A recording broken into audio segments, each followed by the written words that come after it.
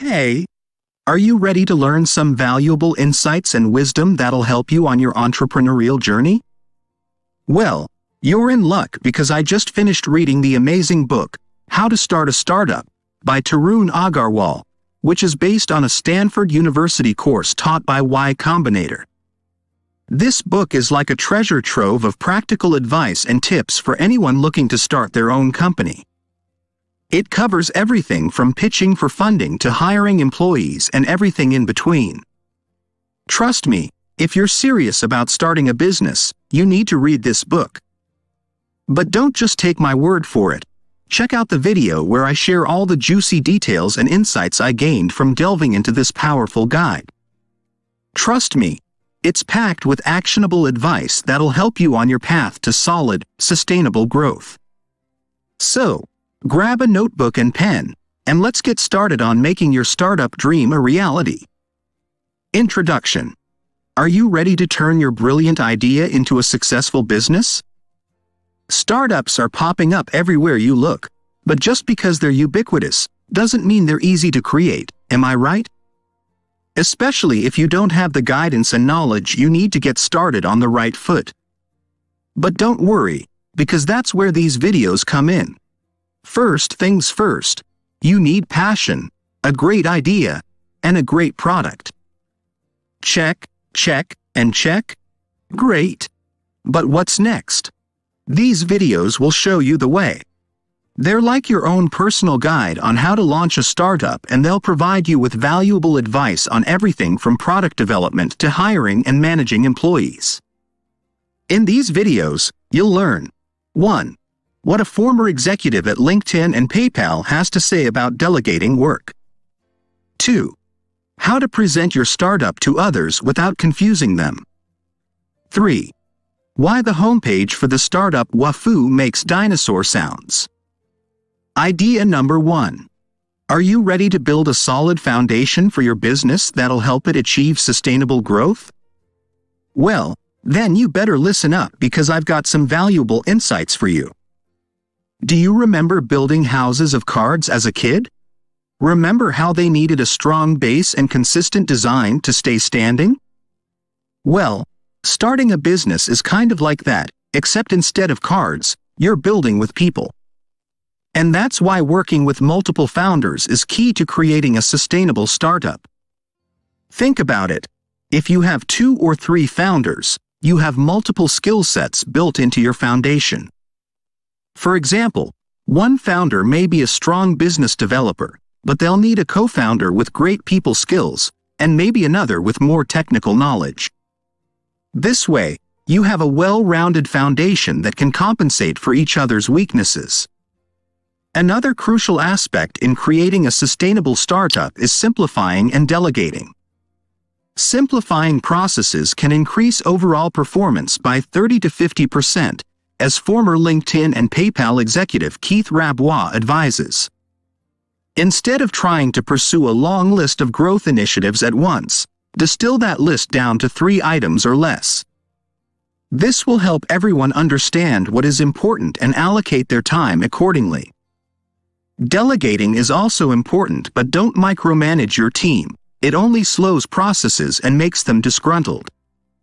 Let them take the initiative and get their creative juices flowing. And if you really want them to start innovating, you'll need to get out of their way. So, keep these insights in mind and start building a strong foundation for your startup today. Idea number 2. All right, startup enthusiasts. You've got your solid foundations with great founders, simplification and delegation. But what's next?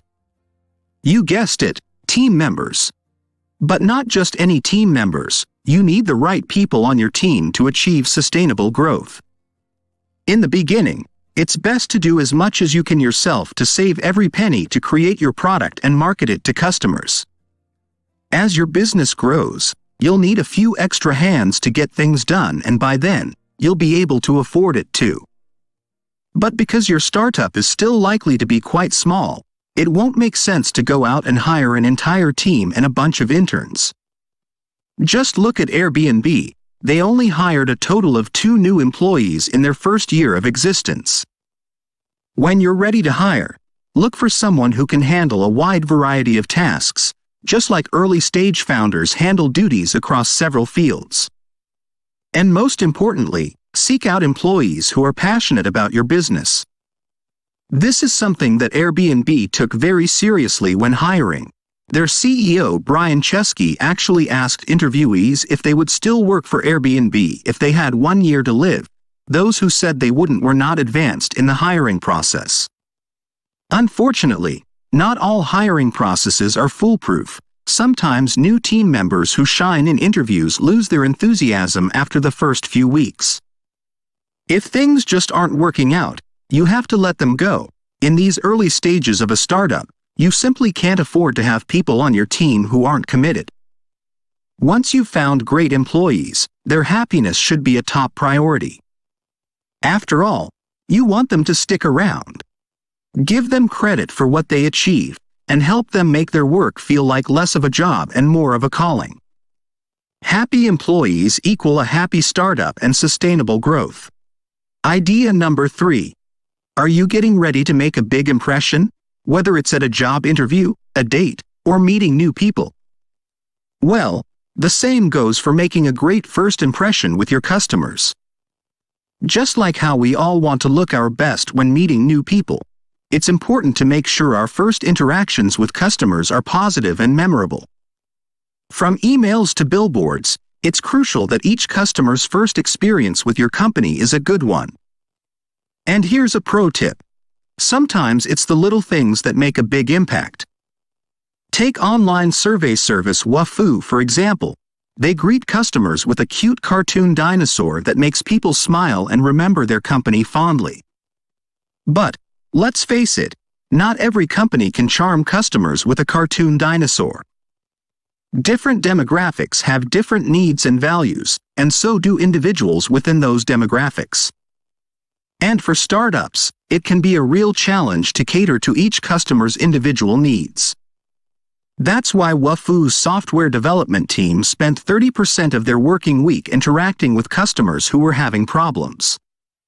It may seem like a lot of effort, but it allowed the developers to understand their customers' needs and respond to them when designing the overall service.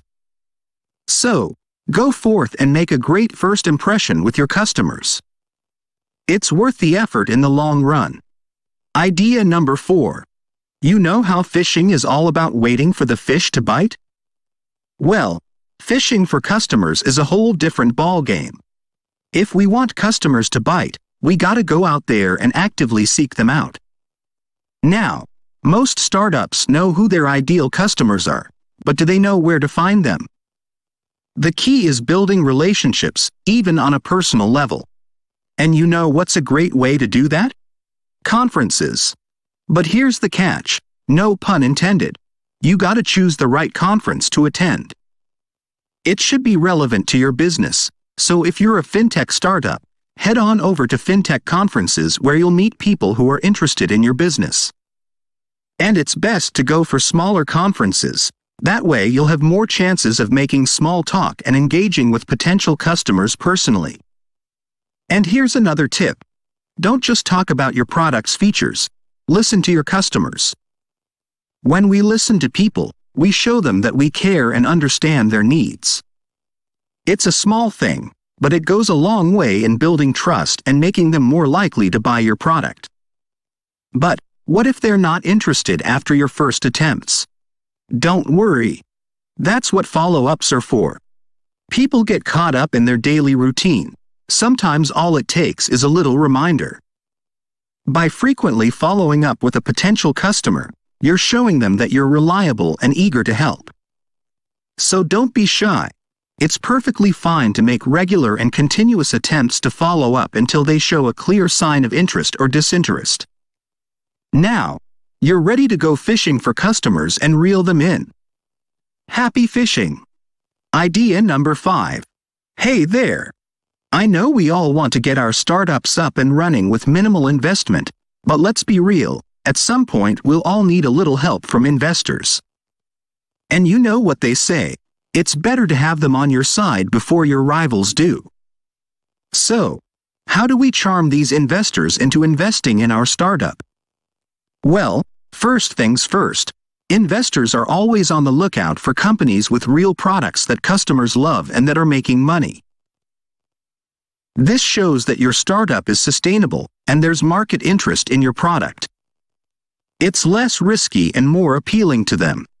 And once you got them interested, it's time to present them with the perfect pitch. And a perfect pitch includes 3 things: your product, the market size, and your growth rate. Make it simple and clear. Imagine you're explaining it to your grandma. Like Airbnb, we let people rent out extra rooms in their houses. Next, tell them about the size of your target market and the opportunities to reach interested customers. It'll give them an idea of the returns on their investment. And lastly, show them how fast you're growing with key statistics. Like, we started in February and now we're growing at a rate of 35% each month. Our sales total is $10,000 and we have 6,000 users and counting. Make sure to have all your ducks in a row, and you'll be sure to reel in those investors. Happy pitching. Summary. Building a startup isn't easy, but by taking the right steps from the beginning, whether it's in your marketing, hiring process, or even your founding team, you can set your startup on the path to success. Here's a quick tip for you. Check your user activity and follow the curve. Next time you're wondering why and how your product needs to develop, start tracking your user activity. Calculate the percentage of users that are active at least once a month, draw a retention curve based on when they signed up for your service, and update it monthly with your data. If you see an asymptotic curve, you're on the right track and can start making the most of growth tactics. But if the curve keeps plummeting without flattening out, it's time to work on getting a product market fit. It's like fishing. You gotta keep an eye on the fish's behavior to know when to reel them in. So, don't be afraid to check your user activity and follow the curve. It's a small step, but it can lead to big improvements in your startup's success. Happy building. Now, that was only a small portion of what I learned. I highly recommend reading it for more insights. If you enjoyed it, I would really appreciate it if you could take a moment to hit the subscribe button, like this video, and share it with your friends and followers. Your support helps me to grow my channel and reach a wider audience, and I am so grateful for it. Don't forget to hit the notification bell to stay up to date on my latest videos. Thanks again for watching, and I can't wait to share more with you in the future.